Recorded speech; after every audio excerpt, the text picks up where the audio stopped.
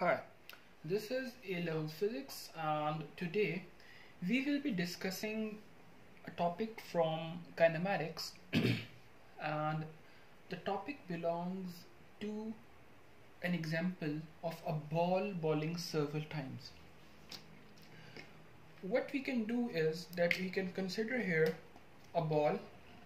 It has been asked in the exam several times, and he asks for the velocity time graph, acceleration time graph, displacement time graph of the ball which is bouncing on a hard surface several times.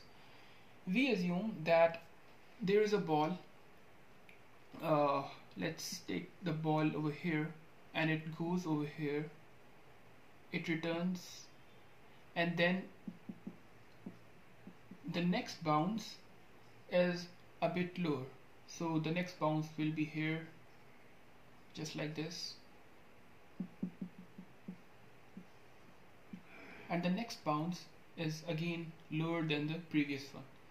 So that's the next bounce. Now for this there are several things we must note. One of the things is that the height of every next bounce is less than the previous, and the time span after each bounce it decreases. The reason behind this is that whenever the ball is in contact with the surface, there is always energy loss as a result of heat, etc.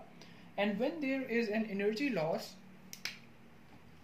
the kinetic energy as a result decreases because conservation of energy is maintained. When the kinetic energy decreases, the velocity also decreases. So as a result of the kinetic energy, the potential energy decreases. So as a whole we can say that the height decreases, the velocity decreases, and we can say that this whole thing moves on. Now let's first sketch the velocity time graph for this and discuss that during what the velocity time graph will look in which shape. So this is how our velocity time graph would look like for a ball bouncing several times, and each time the height decreases. So let's start from this thing. The ball is thrown from rest at velocity is equals to 0. We have shown over here that velocity is equals to 0 over here. It moves down towards the ground with constant acceleration, that is 9.81, and when it impacts on the ground and changes its direction, the velocity, as it is a vector quantity, it changes its direction at the same time, although we can say that this change in direction would take some milliseconds, but over here we are assuming that it takes 0 seconds, although we can say that it can take a bit of a margin of time. So over here the direction changes. Now this is the place where the direction of the ball changes and it turns upwards. Now this is the moment when it rises. When it rises and it reaches its maximum height over here. That's the maximum height. At this maximum height, this becomes, the velocity becomes 0, because as we all know that at the maximum height, the potential energy is maximum and kinetic energy is 0. So we can simply label this that in this interval it was rising, in this interval it was falling, and again in this interval it's again falling. It's over here. Now you must realize that after this peak, velocity peak, is less than this thing. So as we know that the height decreases, so because of that the velocity decreases. As I have told you in the start that kinetic energy also decreases, so the velocity also must decrease. So the same cycle again repeats. It again moves down, it again moves down over here. This shows that a downward movement, and over here the change of direction is shown by this line.